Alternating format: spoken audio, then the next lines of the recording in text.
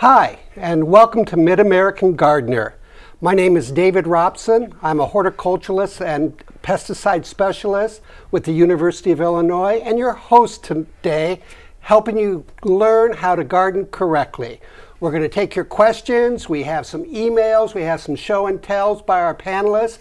So let's get started. And our first panelist, Chuck Voigt. Chuck. Hi, I'm Chuck Voigt. I'm in the Crop Sciences Department here on the University of Illinois campus. My specialties are vegetables and herbs, so questions along those lines would be appropriate.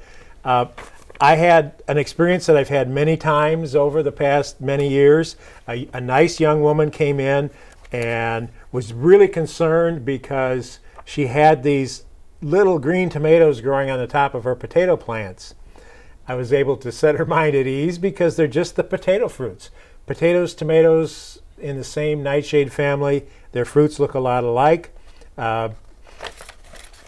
It really is not any big deal. You know, they get big clusters of flowers. This one I think is unusual because I've never seen 10 in a cluster before. So it's very good. They don't happen every year. Some varieties are more likely to get them than others. They do have seeds inside, so if you wanted to become a potato breeder, you could take those. There's going to be variation among them. Grow them out and you know, grow a few thousand, and then maybe you'll have the next great potato. Luther Burbank, the great plant breeder, started that. I grew 23 of them from a single one of these fruits. One of them was a long white with very dry, flaky flesh. It later mutated a russet skin and became the potato of the 20th century. Great. So there's the potential for the new potato of the 21st century possibly there or in somebody's garden. Sitting on this table, right? You too can be a potato breeder if you really want to. But it would be frustrating because I have 27 varieties in my potato patch, and just looking around quickly, I can only find maybe 4 or 5 in the whole group. So the conditions have to be just right, and you have to have a variety that's inclined to do it. And you really shouldn't eat those, correct? Right.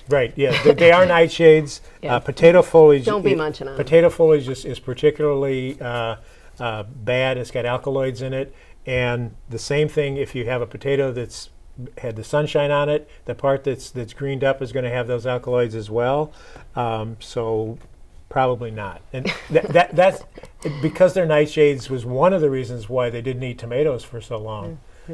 Correct. The other one was that they're so red and voluptuous that they were regarded as being a-religious, but okay, Chuck, I think too much information. And I was going to say, speaking of voluptuous, but I'm going to say, speaking about the caterpillar. The caterpillar that you are holding, Sandy Mason. After that, hi, I'm Sandy Mason with the University of Illinois Extension. I'm a horticulture educator. And my lovely caterpillar I have a picture of here, this is actually a polyphemus caterpillar. You can see him here. And this was a picture that, this was out actually at the U of I Arboretum. So, and it just about a week or so ago, this was taken. And so I just really encourage people to go out and look for some of the great caterpillars that are out there, because we don't always think about that. Plus, these are some of the great big silk moths. So things like Luna moths, Cecropia moths, this Polyphemus is the same one. So these are large caterpillars, you know, 6 or 7 inches.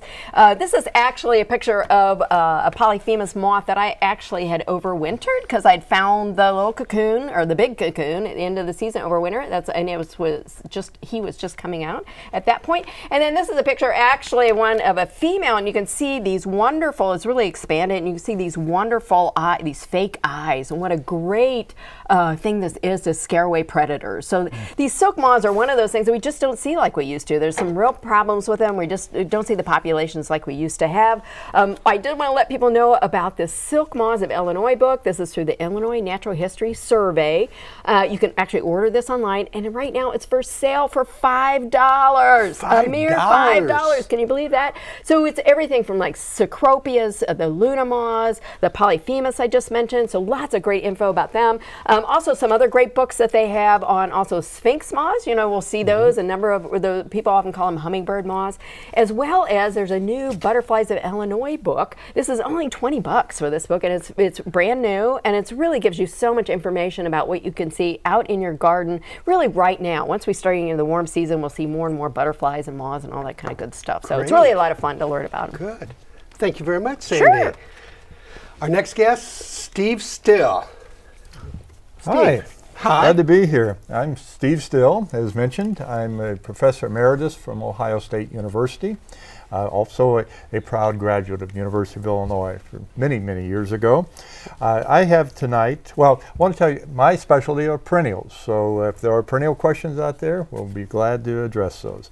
I have a question from a viewer in Bensonville who had 2 shagbark hickory trees in their yard and wants to know how to harvest the fruits, or the nuts in this case, and a few black walnut trees as well.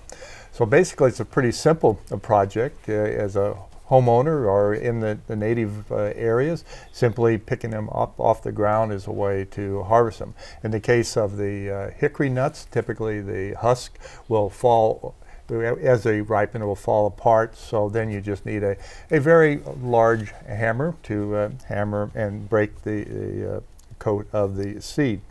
With the walnuts, we have a husk, a fleshy husk on it, and if you harvest those with your hands, you'll end up with black hands at the end of the season.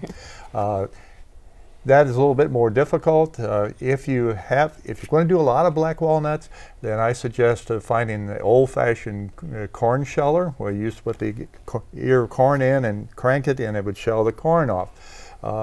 Those are great for taking the husk off, and then you crack those. Now, it's interesting with this question, because most people with black walnut trees say, how do I get rid of the nuts in the ground? And there's a very neat tool.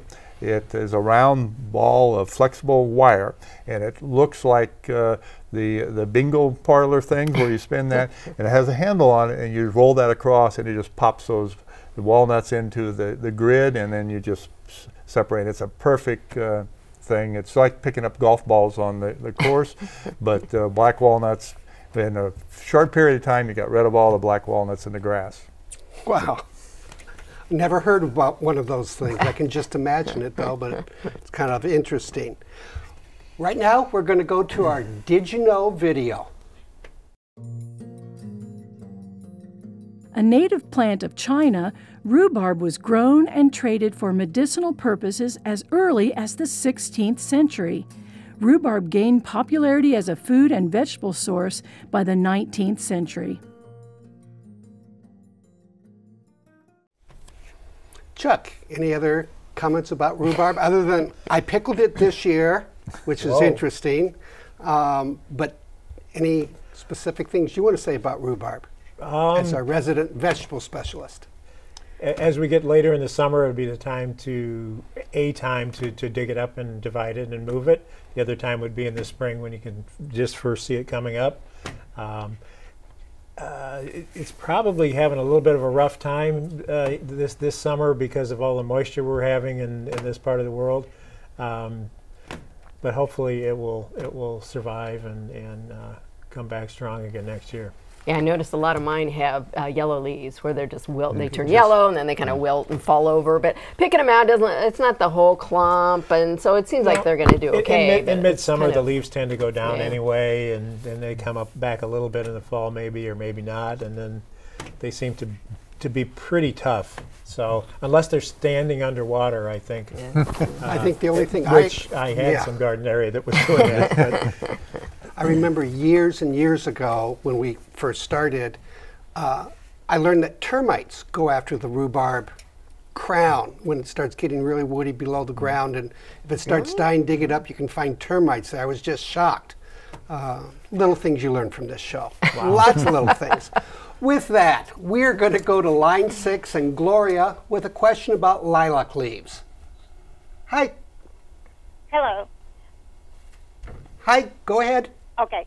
I have a lilac bush and a sweet gum tree about 150 feet apart. They both have almost all their leaves turning brown, and part of them are completely brown and getting crunchy. I'm wondering if it's from too much water. They are not standing in water, but we've had an awful lot of water. Thoughts? Yeah, I don't. Are there any kind of spots on the leaves or anything like that that you've noticed, or anything that might indicate like a fungal leaf disease or something like that? And we have other trees, and none of them are showing it yet. Yeah. And they're way far apart. I wouldn't think it'd be too much water, or the symptoms would probably be more of a paling of the leaves before they would go brown. But and typically they would just kind of stay on the plant and just be corrodic through the summer period. Yeah, I'm kind of wondering about that too. You know, the lilacs get borers and a lot of diseases, but I can't imagine what would be affecting the sweet gum tree at the same time. I would almost bet it's two different things that we're talking about, unless it truly is a wet area, because we're not going to see something infectious that's probably going to, that I can think of, that's going to do lilac and sweet gum both. So. I've kind of seen some of that happening, and I think it's just the extreme wetness and the unrelentingness of the wetness. Even if it's not standing in water, you get 2 inches of rain, and then another inch later in the week, and then 3 or 4 the following week. It's just the aeration of the soil is not what it should be, and I think the leaves are cutting, or the plants are cutting their losses and cutting down how many leaves they're trying to maintain. And I think the other thing that I would just check is does it seem like the branches are actually dying, or is it just the leaves? Because sometimes we'll see some leaf issues, but the branch itself, if you just take your thumbnail and kind of scratch the branch a little bit on where the leaves have actually fallen off, sometimes you can see that the branch is still perfectly alive, and sometimes they'll go ahead and re-leaf. If they're truly dying back, then there might be something a little bit more with maybe made too wet, the roots are really wet and rotting or something like that. So I think that would be another thing to check, see if the stems are actually dying back. Great. Thank you. Well, our next call is line 3, Rick with a tomato problem. Rick? Rick, are you there? He's looking at the tomatoes. Rick? Okay, let's move on to Elizabeth on line 4 with a question about roses. Elizabeth? Elizabeth? Line 4. Elizabeth? Maybe Elizabeth's talking to Rick. Okay, maybe Rick and Elizabeth are talking. Okay, well, while we're getting those and why don't we move on to some more of your emails that you might have? This is a question. This person, Paul, has a sage plant. It has dried leaves on it, and they're from last year, and he's wondering if he could still use those. And I'd say, smell them. If they don't smell moldy or otherwise off, you probably could. The fresh ones are probably going to be better. This is a fairly old question. It's from back in May. He also wants to prune the bush back, and when and how should you do that? As a sage plant comes out of winter, look at it, and anything that's dead, take that out, and then make a decision. Do you want your sage plant to flower a lot? Or do you want it to have lots and lots of vegetative growth that you use to cook with and dry and do those things with? And then from there, if you want the flowers, maybe just shape it up a little bit so that it has a nice, pleasing outline, and let it go. It'll flower a lot. If you want lots of vegetative growth, cut it back hard, and it will flush back out, and you'll have mainly leaves that you can use and do things with. At this point, we're kind of halfway through the season. It should have some vegetative growth. You can harvest that fairly heavily, up to 1/3 of the foliage, and you can do that up until probably about Labor Day. And then after Labor Day, you want to cut back, not cut back. You want to stop that. Don't take much off after that, because it can damage the winter hardiness of the plant. Are we going to see, with all of the rain, the moisture, are we going to see the quality of the herbs differ somewhat? People think that it gets diluted, and maybe it does. The question I would have is, because of all this dark, dank weather, they're not getting the heat units that they need to really manufacture a lot of these things. And I think that would be my primary cause if the flavor is not what it usually is, because they're just not getting the sunshine and the warmth and those things that are the building blocks of those chemicals that we know and love. Okay, I do know that basil likes the heat and the sunlight, and not doing good right now. No, it's perfect weather for basil mildew, not powdery, the other one, downy mildew, which has become a plague the last 4 or 5 years. So I can't. It's probably going to be a terrible year for that. I think all vegetable crops are suffering. Yeah. Oh, yeah. Don't even get me going on my tomato plants. And Sandy, you have a vegetable question. I do have a vegetable question, and we get this one quite a bit. And actually, Alice had a question, why are my radishes always hot? And I hear that quite a bit, where people say, why are they hot? And actually, Chuck and I were chatting a little bit about that, and I would think probably the first thing is don't let them sit in the garden so long. Radishes are one of the fastest crops. I mean, that's the thing I like about them, is the fact that 30, 40 days they're ready to pick, or ready to harvest. So don't leave them in the garden too long. We were also talking about just the heat. Sometimes actually hot summers, if they're really more of that kind of cooler season crop, so really early in the season, late in the season, not really necessarily the hot part of the summer. And also just to make sure with all of our root crops, just to make sure that you do go ahead and thin them. And I know that's a tough thing to do, but when they're just crammed in there, sometimes that's a quality issue as well. So make sure you thin them. So that'd be a few things, but yeah. Great. Yeah, those radish seeds that I use to mark my carrot rows, they're 8 to 12 inches apart. Those things develop so fast that they're the best radishes I ever get, because they're not crowded together. And even better than thinning them is to not plant them as thickly, because because by the time you get up to where you're thinning them, they've already kind of affected each other. Good point. So radish seeds germinate really well and last pretty well from year to year even. So I would say hold back a little, don't get carried away putting them in too close. So plant them a radish width apart. Yeah. That's why maybe the strips where you had to seed and lay it down, mine are always too thick. Steve, you have a question on one of our bulbous summer. Yes, I do. This is perennials. another comment or question from a viewer in the northwest suburb of Chicago. Has a crocosmia flower. Been in several years, a south-facing border, so should be getting sun there, unless there's a shade tree over the top of it. Foliage appears in the spring, but no flowers. What should we do? Is it planted too deep, too shallow? I would say the first thing to look at, make sure it's still full sun, even though it's listed as a south exposure. Fertilize the plant. And another thing to consider, the crocosmia are not our hardiest bulb.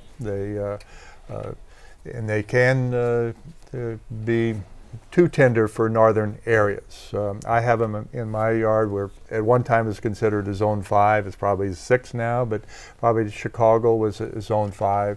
And unfortunately, if you want to see great crocosmia, you need to go to England. And they're great there as well. A super cultivar is Why Lucifer. is that unfortunate? I think let's just get a plane and go. Yeah. But we all don't have that money to do that. That's true. We all work for a university. That's right. Yeah. But no, crocosmia is a great plant, and I would check the fertilizer. I don't think the depth is a problem with the plant. Good, good.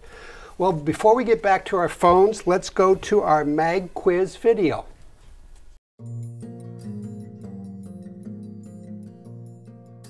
The wisteria in Sierra Madre is said to be the world's largest flowering plant. How many blossoms does it produce yearly?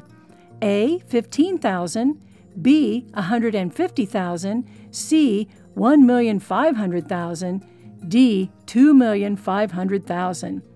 C, 1,500,000. The wisteria produces over 1.5 million blooms and has been growing for over 100 years. I don't think I'd want to do the annual pruning on that. And who counts them? That's what I think it's a guess. Who has that job? It's probably a computer Oh, program. okay, just checking. You count them in a square meter, and then Yeah. And then you extrapolate. guess. Okay, let's go back to the phones. Line 2. Line 4, we have a question on hickory, I believe. No, it's about green peppers. Okay, green peppers. they were looking good, and then I noticed the leaves were kind of curling, and they've yellowed on the bottom leaves, and those have dropped off. I've noticed little brown spots on the leaves, so I'm wondering what I can do to save those plants. I think we're going to all look down at the other end. Yeah, boy, mine look the same way. Mine are standing in water, so I know why mine look that way. And yours could very well also be suffering from just too much water. It's just pathetic to see. Fortunately, I had some left over, so I went ahead and potted them up. So I'm growing them out of the ground to try to salvage the end of the season. But there doesn't seem to be an end in sight at this point. How late can we plant them? We're probably pushing it. Okay. You know, if you have plants, and they would probably only make like green peppers at this point, as opposed to the ripe peppers, which is what I really like. Okay. My tomatoes the same way. The soil has just been saturated too much. Nitrogen is going back to the atmosphere. It's leaching out. It's just a nasty situation. Okay. If you can dig them up and plant them on higher ground or plant them in a container, you might salvage something. But when it rains constantly, even my containers, I've got 2 foot tall peppers, and I've got a foot of bare stem on them. There's just It's just the weather. No sun. We got and no there heat. again, it hasn't. A lot of the time, to this point, it hasn't been warm enough for peppers as well. Yep. Okay. Thank you very much. Now, line 2, Margaret with her hickory tree. Hi. Hi, Margaret. I have one hickory tree. It's about 3 years old. Do I need another one before I can get some nuts, or it just take a long time? It'll take a long time. It's a long time. One tree, though. Yeah. It should be one tree. Yep. But give it another 10, 15, 20 years. Or it just takes a while. Yeah, I planted a hickory nut in 1974, and the first time I saw anything like a nut in the treetop was 2 years ago. So do the math on that. Okay. 40 to 50 years. Yeah.